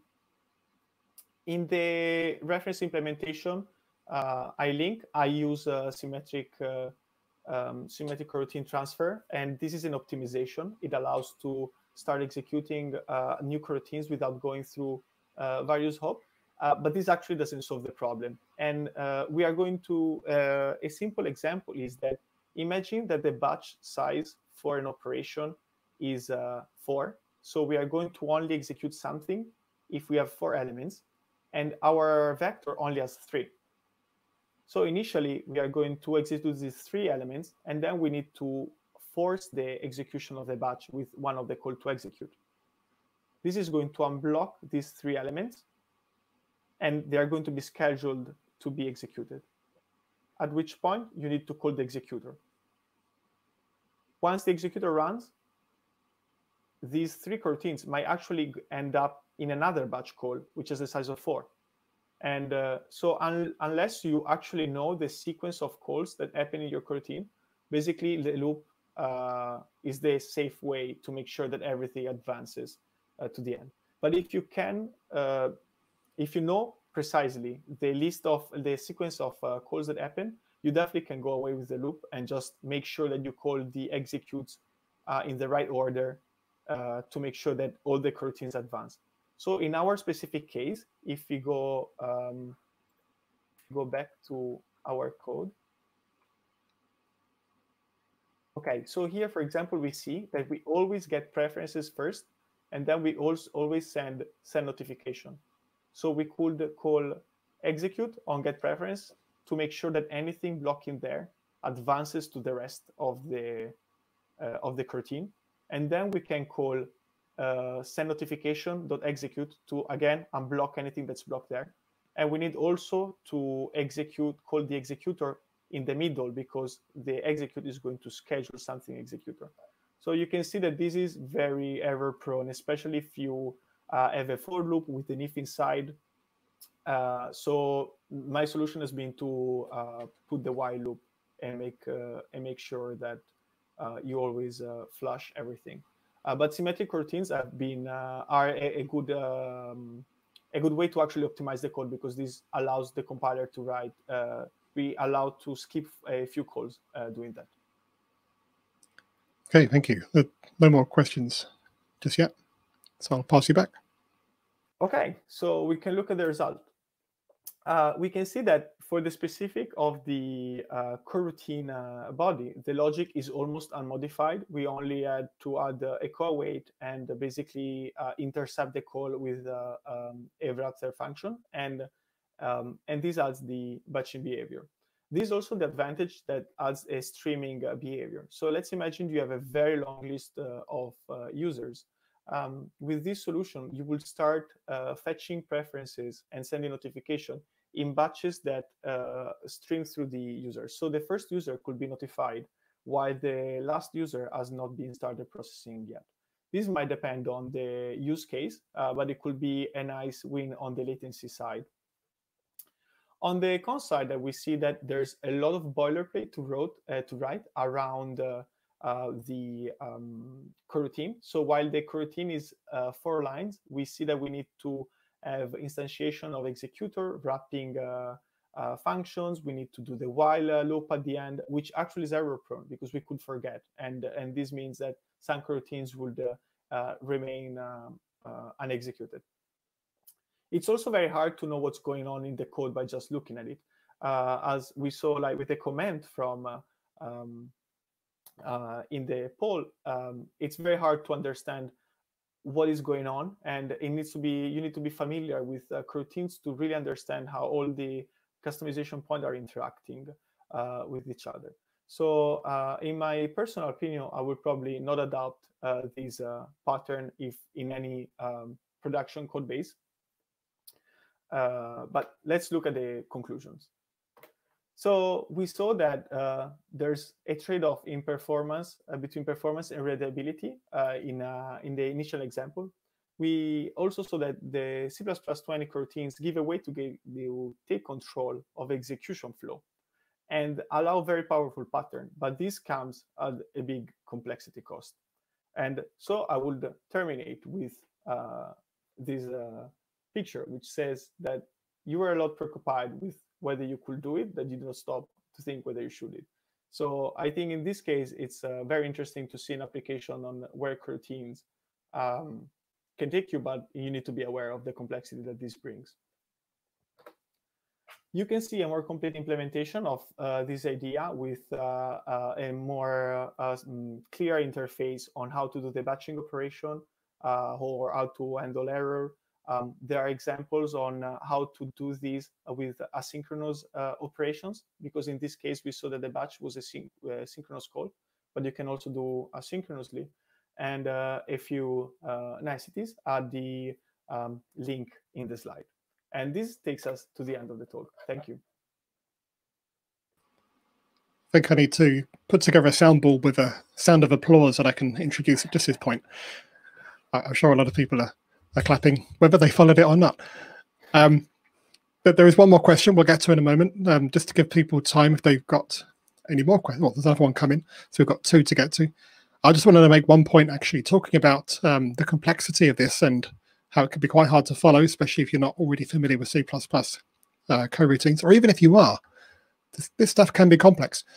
And part of the reason for that, well, part of the reason is, yeah, it's C++. The other part is that these are inherently complex problems that we're trying to solve. If you're trying to do it without coroutines, and I have done, and I'm sure most people watching have tried to tackle some of these problems without coroutines, they are complex problems, and you will end up with code that's hard to follow, no matter what. And coroutines are one stab at trying to at least provide a consistent framework around that, and offer some performance optimization points for the compiler as well. So that's just my 2 cents on that.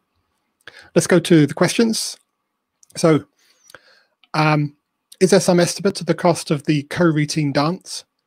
It may yield nicer code, but potentially at the cost of a lot of extra effort. What do you have to say about that?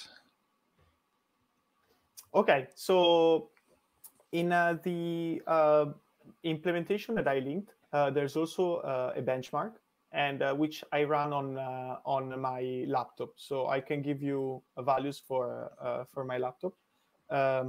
But the overhead, and in this case, I was comparing it to a multiply add. So I benchmarked a multiply add, and doing this with the SIMDs and and Corobatch, and the cost was 50 nanoseconds per coroutine. So depending on your use case, it could be enough.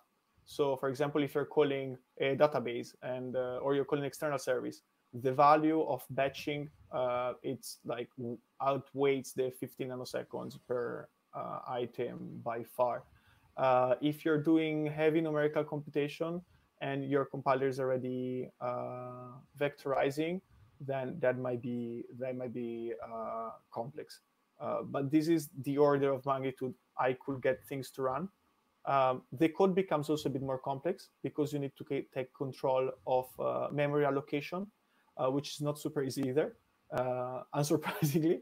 But it all depends on the needs. And if you look at the repository that it's in the slides, you can find a benchmark with the code. There's the benchmark actually benchmarks many different conditions because there are several points which introduce overhead, and you can see the impact on each of them. I remember during the standardization process, and you mentioned memory allocation a moment ago, there is a point where, according to the standard, a memory allocation should occur behind the scenes, but there's a reliance on compilers being able to optimize it out.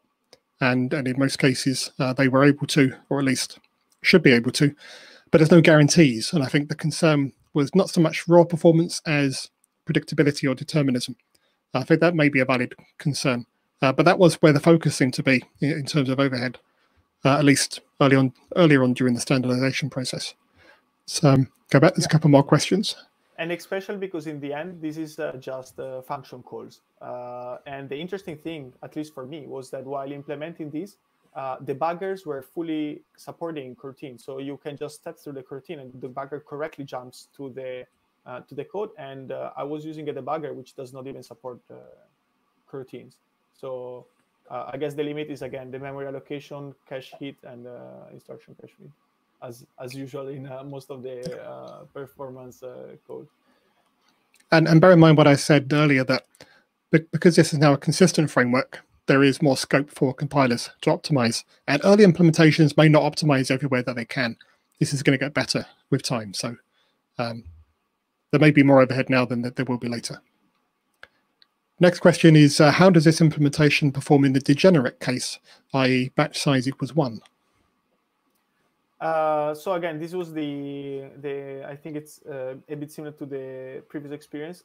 Once you have your compiler has full visibility on the code, so everything is the same translation unit. In my experience, that was on a laptop, so not a very modern one. The cost was roughly 50 nanoseconds per iteration. Comparing as a percentage with just a row loop. So basically, we're doing probably the worst comparison we can do for this code. it was, if I remember correctly, 50 times lower. So if you just need to add and multiply two numbers, I would highly recommend doing a for loop. There might be other reasons to do that as well. And then somebody wants to know what the state of coroutine support is in the three main compilers. So in my experience, all the code compiles on Clang 10. You need to explicitly pass the -f coroutine TS to enable coroutines. And when I tested this, which was a month ago, so fairly recent, Clang was the only compiler which could compile the code. So I didn't test on Windows, so I only tried on GCC and the Clang, and Clang is the only one that manages to compile. I think there's progress being made fairly quickly on the compilers. I would imagine that GCC relatively soon is going to be able to compile it.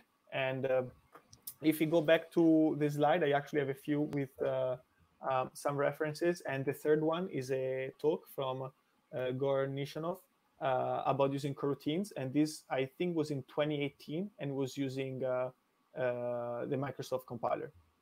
So I think they might be able to. I didn't try. Right, there was the coroutines TS that I think was supported by the Microsoft compiler, but I don't know about the final version.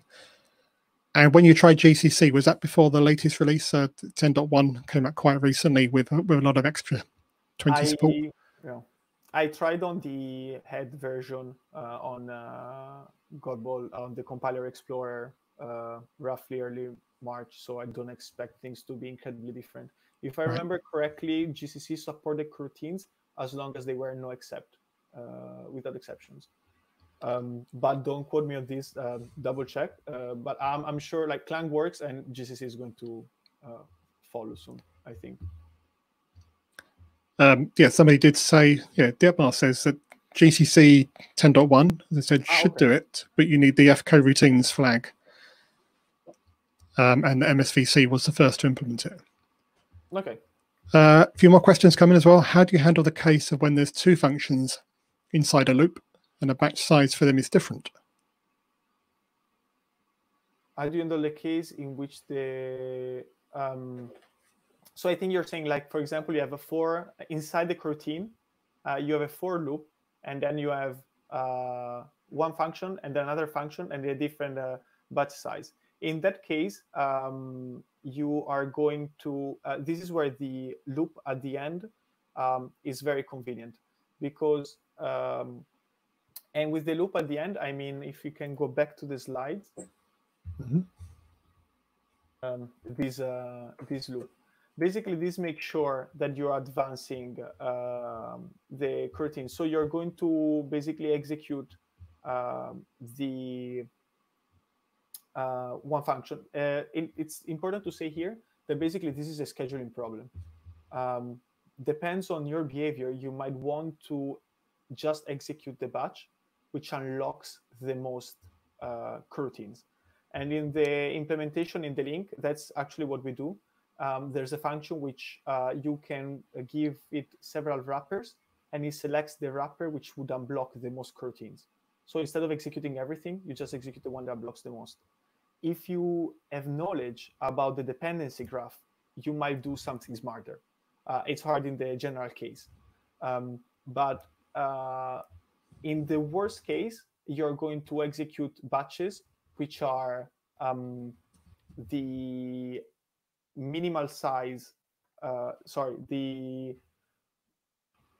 are not going to be complete, but you're still going to batch depending on how many elements you have in the whole elements of coroutines. So if you're running these for loop for 10 users, you're going to be able to advance at a multiple of this with the batch size. So it's not going to degenerate to a one element at a time, but it's more challenging for it. Yeah. Okay, thank you. There don't seem to be more questions for now.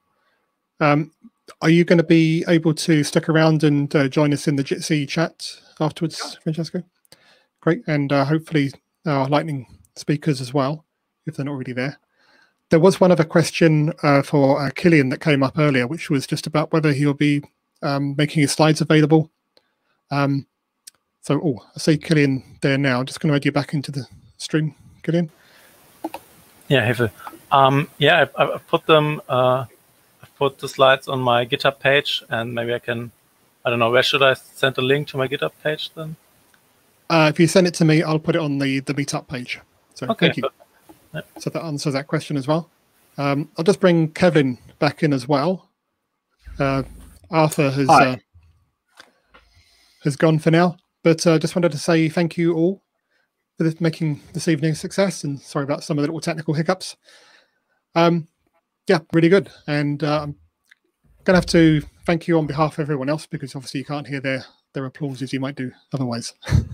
Well, thank you for being a host, Phil. And we shall now drop off this stream, but we'll be available, many of us at least, in the Jitsi chat rooms. So see you all next time. See you in a bit. Thank you. Bye-bye. Thank you.